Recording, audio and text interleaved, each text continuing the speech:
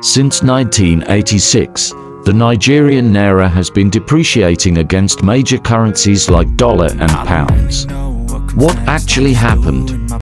Even though I'm so stressed out, everything just feels like a test. I don't ever slow up, no I don't take shit. I got no love for the fakeness. If you wanna play tough and wanna hate this, I'll always show up.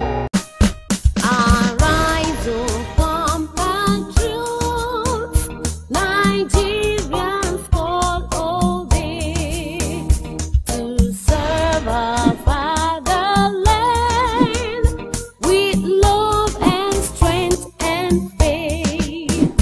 The labor of our heroes past shall never be in vain. To serve with heart and might, one nation bound. The CBN was established on the 1st of July 1959, at the eve of departure of the colonialists. In January, the Naira came into existence and was exchanged at the rate of Naira to pound in the United Kingdom and Naira to 60 cents in the United States of America. However, as of today, £1 exchanges for 770, while $1 exchanges for about a 580 at the black market, while it trade 543.4 and 414.93 Naira respectively at the interbanks.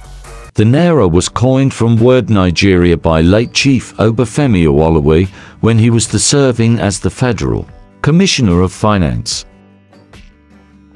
Kobo was derived from copper, a general term for coins in the olden days because of the material most of the coins were made of. He beautified the 100 Naira notes. In September 1986, the sfem was introduced as part of a package of IMF reforms that General Ibrahim Babangida IBB was forced to accept given the mess that Nigeria had managed to find itself.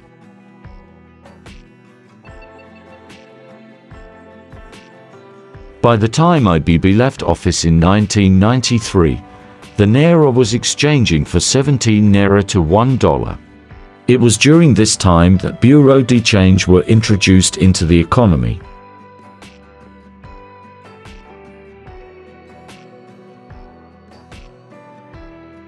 The rate at which the Naira depreciated in those few years probably explains why Nigerians have never gotten over the idea of a strong currency as the mark of a strong economy. Jan. Abacha regime before he died on June, the official exchange rate of the Naira to the dollar never changed from Naira to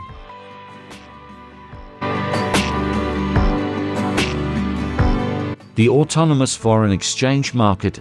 AFEM was introduced in as a way for the Central Bank of Nigeria CBN to sell Forex to end users at market rates. This rigid exchange rate gave birth to a phenomenon that is now a permanent fixture today, the mainstreaming of the Forex black market.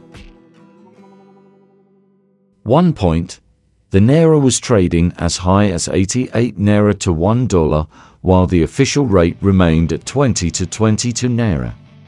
Bankers introduced what is called blended rate.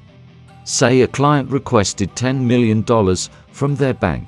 The bank would inflate it to say $100 million and then take the request to AFEM, knowing that CBN would never approve all. Whatever was obtained from CBN was then blended with the rest obtained from the black market. The interbank foreign exchange market IFM was introduced under Joseph Sanusi, 1999 to 2004.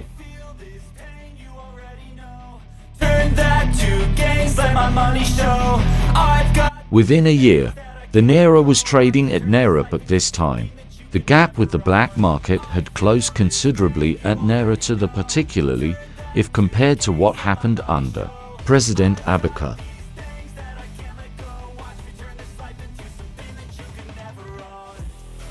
Again, the attempt to control the exchange rate gave rise to all sorts of funny games. since the rate at which banks could sell their forex was fixed.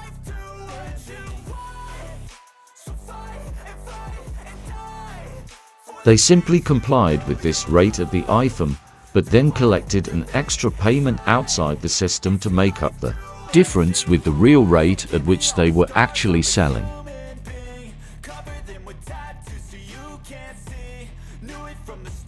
As oil prices started to rise, Nigeria obtained its $18 billion debt relief from the Paris Club.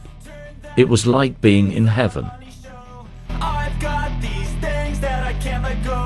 Chukwuma Soludo was the CBN governor 2000 to 2009.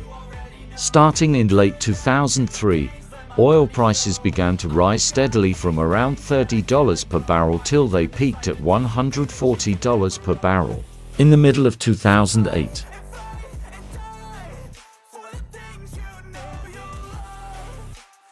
What these happy events allowed Governor Soludo do was to harmonize the four different exchange rates at the time: CBN, interbank, Bureau de Change and wire rates. For example, previously, you could only obtain foreign exchange to bring in raw materials. But in the world we now live in, manufacturing has changed to the point where you might need to import some finished products to add to your own process. This was the period when the Naira gained about against the dollar without anyone explicitly trying to strengthen it. In a short while, the different rates converged to within 1 Naira of each other, given that there was no need to go to the black market or Bureau de Change to get forex when you could get it officially from your bank. Indeed, they say CBN staff used to harass them as to why they had not come to buy dollars. And then the inevitable happened: oil prices started to fall from late to less than by the end of the year. All told, when Soludo took office, the Naira was trading at 127 Naira to $1, and by the time he left in 2009, it was around the 147 Naira mark. But this masks the fact that in 2008, it actually went as low as 115 Naira to $1 at one point. Sanusi Lamido Sanusi was CBN governor June 2009, February 2014. As soon as oil prices recovered, Central Bank Governor Sanusi Lamido Sanusi SLS restored the interbank and WDAS markets that Soludo had previously banned. But he then faced a somewhat strange problem later on. Oil prices were high, but Nigeria was not building up its reserves for reasons that are perhaps now obvious. This meant that he did not have enough dollars to defend the Naira and keep it stable as he wanted. To solve this problem, he removed the 1-year restriction on foreign investors who wanted to buy government bonds. Previously, any foreign investor who wanted to buy Nigerian government bonds needed to hold the bonds for 1 year. The dollars came pouring in. Since you did not need to hold the investment for 1 year, the money poured in and out rapidly. JP Morgan's requirement to include Nigeria in its index was always that the market was kept liquid. As soon as this was done with the removal of the restriction, there was not much else standing in the way of Nigeria being included in the index. Given that oil prices remained high throughout SLS time in office, some measure of stability was achieved. The Naira was trading at 148 Naira to the dollar when he took office in 2009, and was 164 Naira by the time he was suspended from office in February 2014. Godwin Emefiele, and where we are today. Current CBN Governor Godwin Emefiele has banned the interbank forex market and some items from being eligible for forex. CBN now rations Forex and decides who gets what.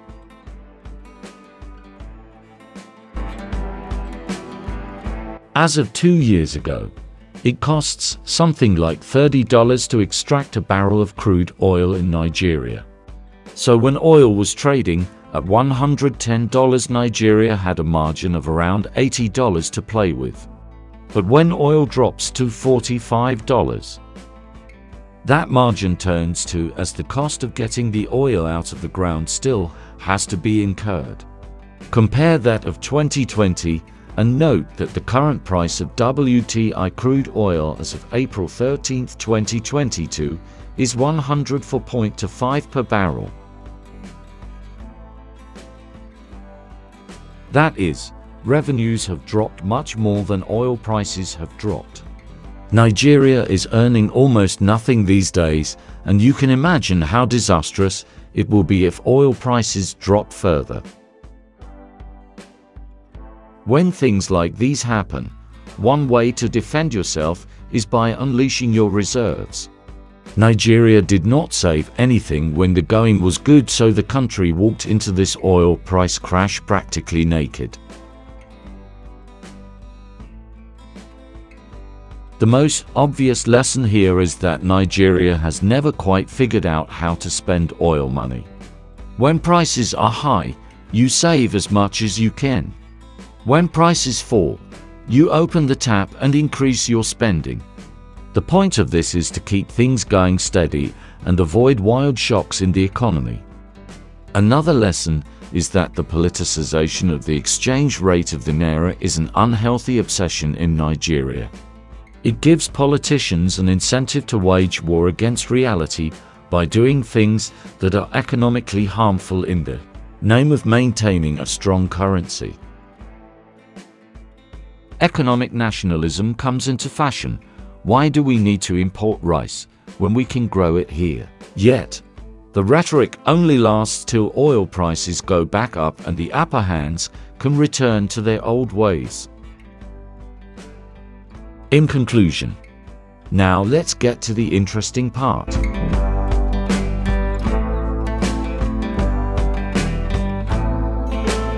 The very act of trying to fiddle with the currency whenever we run into trouble is what really needs to be looked at. The moment oil prices crash, businesses and transactions that were perfectly legal suddenly become unpatriotic. And then a pointless argument about what should be imported and what should not predictably take up valuable media space. Nigeria wants to have high oil prices and spend without saving. It then wants to keep its exchange rate stable even when revenues have collapsed dramatically. It is not possible to have all these things at the same time. It's time to depoliticize the Naira exchange rate by allowing the market to determine its fair value. Do you know the solution to have a strong currency?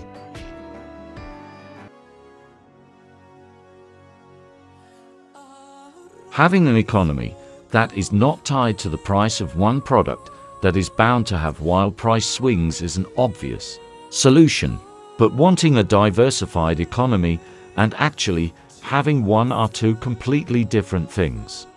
And if Nigeria is going to diversify its economy, it has not even started yet.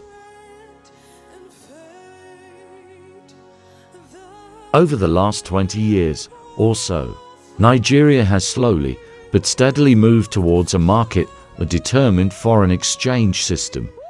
This is the right thing to do as it takes the matter out of the upper hands. Given the severity of the current crisis, all those gains are now being undone with all kinds of controls and erratic moves that slowly choke the life out of the economy. If Nigeria won't save when oil prices are high, then allowing the Naira to float and be determined by the market is the only credible option left. Who knows, this might help.